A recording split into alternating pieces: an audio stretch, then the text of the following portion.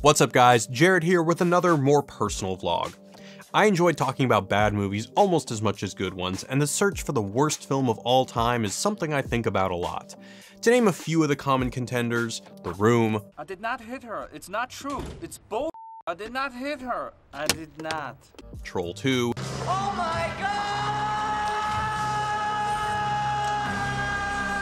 Anything by Uwe Boll, Manos: The Hands of Fate, Super Geniuses, Baby Geniuses 2, Birdemic, or anything by Jason Friedman and Aaron Seltzer. And while these movies are clearly bad, I'll never be convinced that any of them deserve the distinction of worst ever. Why? Well, being bad just isn't enough. For me, to earn the title of worst ever, it needs to be tragic. So join me on this journey into the abyss in this vlog on my pick for the worst movie ever made. First, let's establish what constitutes a bad movie. Everyone has their own criteria, which usually include awful dialogue, breezy, I'm feeling hot, I find that unlikely, nonsensical plot, bad lighting and sound, or cheesy special effects. But in my mind, there's an important distinction between a bad movie and a tragic movie. We can all easily spot the bad movie, but a movie's tragic potential lies in the discrepancy between its ambitions and its actual achievement. Basically, the harder a movie tries, the harder it can fail, and when it does, oh boy, does it hurt.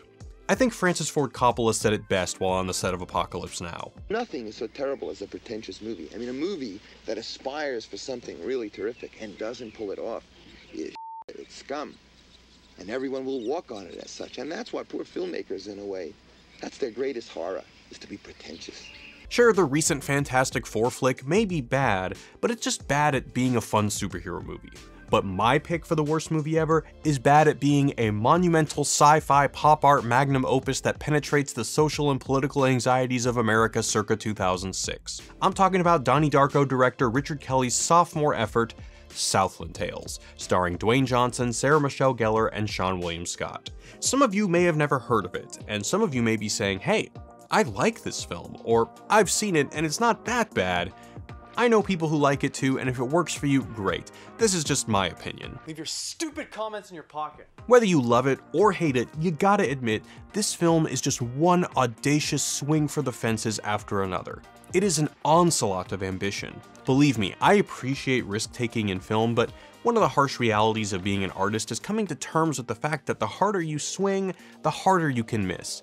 And make no mistake, even though I dislike this film, Richard Kelly is still a badass in my book for making something bold. Although not a theatrical success, Donnie Darko had amassed a cult following and killed it in DVD sales by the time Southland Tales had been greenlit. So Kelly, like most people with that kind of success under their belt, was probably thinking that he was a genius. As a result, nobody questioned any of his creative decisions. He was given complete control to do whatever he wanted. Sometimes this can be great, and sometimes it can be bad. This is an example of when it goes bad. So what makes this film so tragic? An obvious criteria for a bad film is that the plot is either unbelievable, incomprehensible, or just plain uninteresting. Southland Tales takes place in a post-nuclear 2008, where World War III is currently being fought and American streets are heavily militarized. The Patriot Act has been expanded into the Big Brother-esque US ident. Ew, you're doing bathroom detail? And the neo-Marxist movement is trying to tear it to the ground. We follow Boxer Santoros, an amnesiac movie star with vague prophecies of the world's end, and Officer Roland Havner, a cop dealing with PTSD. The dude from The Princess Bride figures out how to solve the energy crisis using the ocean and quantum entanglement, causing a rift in the fourth dimension that has made duplicates of Boxer and Roland. Roland finds his past self, shakes his hand, and ends the world. The end. Honestly, just from that recap, the film might even sound cool. But then again, the short pitch of man struggles with his wife's infidelity can describe both The Room and American Beauty, so it's often the execution that matters more. Regardless, the film takes on big themes relevant to the late 2000s: American militarism, celebrity culture, consumerism, resource scarcity, climate catastrophe, and political polarization. And what does it have to say about these things? It's hard to say because the film doesn't make a ton of sense. That's partly due to the fact that, like A Certain Galaxy Far, Far Away, we start the story 4 chapters in. I actually saw this film at an early screening screening in 2007 at Fantastic Fest. I remember after the movie ended, Richard Kelly handed everyone in the audience 3 Southland Tales prequel graphic novels and told us, "It makes more sense after you read these." According to Wisecrack writer and fellow festival attendee Tommy Cook, it did not. But what really makes this movie tragic is that any attempt to speak to these big issues is undercut by how off-putting the film's tone is. One of the most important things for a film to achieve is a strong, consistent tone, and Southland Tales never really finds one. At its worst, the film tries really hard to maintain a tone of deep introspection, but ends up sounding like pseudo-profound, ominous-sounding gibberish. Do you ever feel like there's 1,000 people locked inside of you? Sometimes. But it's your memory that keeps them glued together. Keeps all those people from fighting one another.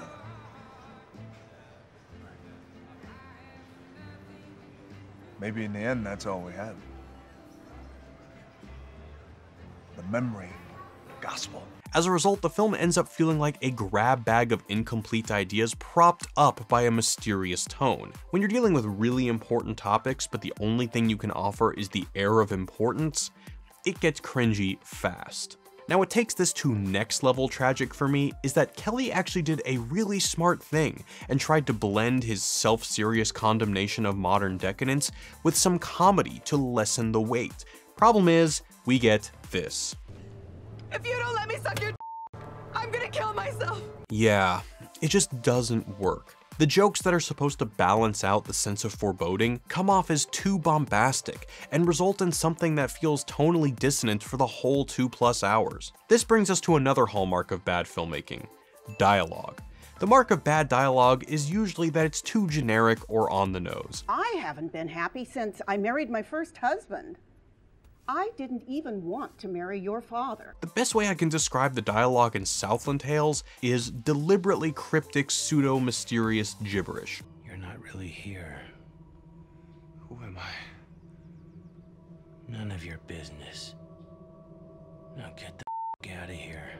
Basically, the characters say vague, poetic-sounding lines that perhaps sound thoughtful when you first hear them, but if you think about it for more than a second, you realize it's just cryptic for the sake of being cryptic. We saw the shadows of the morning light, shadows of the evening sun, until light and shadows were one. Go, before it is too late. The movie is trying to get you to say, whoa, deep, but it's not. The first lines we hear Sarah Michelle Gellar's character say is a completely spontaneous Stigmata. Couple that with getting to hear Justin Timberlake whisper unrelated Bible verses throughout the movie, revelation of Jesus Christ, which God gave unto him, to shew unto his servants things which must shortly come to pass. And he sent and signified it by his angel unto his servant John. And Jesus bleeding into the rock's back, and you've got yourself one of the least subtle and least motivated Christ motifs ever. I really don't know what this is supposed to mean. The Rock is dying on a Zeppelin in order for the world to end? This is how it all had to go down in order for the world to start anew, so he knowingly died there? I don't know. I could sit here all day and do the heavy lifting to make this movie seem deep, but in my mind, a movie has to motivate me to do that work, with awesome characters, a compelling story, etc. So, again, high ambition, abysmal delivery. Another very important criteria for identifying a bad movie is performance. No, we can't stay here. It'll be fine. I'll clean it up. There's no way in hell we can stay here, no! This one is hard to argue with. Bad performances are one of the few things that an audience will never forgive. Your film can have egregious sound problems or be horribly lit, and it won't matter if the audience cares about the characters. But if the audience doesn't buy into the performances, your movie has no chance. But for me, a movie reaches the heights of tragedy when you have good actors trying their best to make a bad script work. This film is saturated with great performers having to deliver lines like, I'm a pimp. And pimps don't commit suicide. By the way, this isn't just some cherry-picked awkward line. This line is repeated 3 times, the last of which is literally the final line of the movie. He is a pimp, and pimps don't commit suicide. I remember someone at the film festival asked Richard Kelly what this meant, and he gave a vague answer about American egoism in the face of moral defeat. To be honest, I felt bad for the guy. The film had recently been booed at the Cannes Film Festival, and I think he was still coming to terms with what he had spent years creating. Also, Dwayne Johnson does this bizarre thing with his fingers that feels forced every time he does it, and it seems like the only direction Justin Timberlake's character ever got was look vaguely crazy. What makes this even more painful is how awesome his thinking was behind the casting choices. Kelly claims he was trying to make a piece of pop art, casting figures like The Rock, Seann William Scott, Sarah Michelle Gellar, Wallace Shawn, Mandy Moore, Christopher Lambert, John Lovitz, Amy Poehler, and still primarily a musician, Justin Timberlake. If you watched my other vlog on the movies that changed my life, you know I'm a big fan of Spring Breakers, so I love pop art. So it's all the more painful to me that all these actors just end up looking silly. But still, kudos to them for trusting a director with a strong vision. That takes guts. Perhaps the easiest way to identify a bad movie is with its technical feats, such as editing, special effects, sound design, etc. Oftentimes, cheap-looking filmmaking can break the illusion and alienate the audience from the story. The editing, special effects, and production design in Southland Tales, however, are top-notch, and for me, that just makes it all the more tragic. The idea of having thousands of extremely talented people being paid to work on your idea hurts me in the feels way more than a low-budget ragtag team of filmmakers doing the best with what they have. If you have every tool at your disposal, including dump trucks full of money, and it still doesn't work, ouch. Oh, and I can't not mention the part where Justin Timberlake spontaneously breaks out into a produced musical number, singing all these things that I've done by the Killers in the middle of the movie for no apparent reason. Up until this point, there were no other musical numbers, nor did we really know much about Timberlake's character. Kelly once described this scene as the heart of the movie, which makes no sense, but whatever. This hurts me because moments of magical realism and otherwise realistic narratives are one of my favorite things in movies. This scene in Trainspotting works so well, partly because it's a visual metaphor for heroin addiction. It drags you to the depths of squalor, but also allows you to experience serene beauty. This moment in Southland Tales, however, just feels random and try-hard. Now, some of you may be thinking that The Room also falls under this rubric of high ambitions but poor delivery. It, after all, aspired to be an emotional Tennessee Williams-esque narrative and ended up being, well, not that. You are lying. I never hit you. You are tearing me apart, Lisa! But here's the thing. Watching The Room is fun. Similarly, Troll 2 may be incompetently made, but if it can sell out a revival theater and people laugh their asses off the whole way through, it's clearly sparked joy and can't possibly be the worst movie ever. But Southland Tales isn't even laughably bad. It's just bad. In fact, it's the kind of bad where you're either constantly rolling your eyes or feeling bad for the filmmaker. You can see the ambition, you can see the try-hard, and honestly, you just feel a very slight sinking feeling in your stomach every time something that's supposed to be funny or profound fails to land. If you don't let me suck your I'm gonna kill myself. To me, the worst movie ever made is an honor reserved for a film that makes you sigh more than it bores you. It's not so bad it's good, it's not fun to watch ironically, it's not fun to watch under the influence of any substances. It just hurts. It hurts bad enough to scare aspiring creatives from getting too ambitious, and that to me is a tragedy. Anyway, I'm curious to hear what some of your picks for the worst movie ever made is, and do you agree with my distinction between bad movies and tragic movies?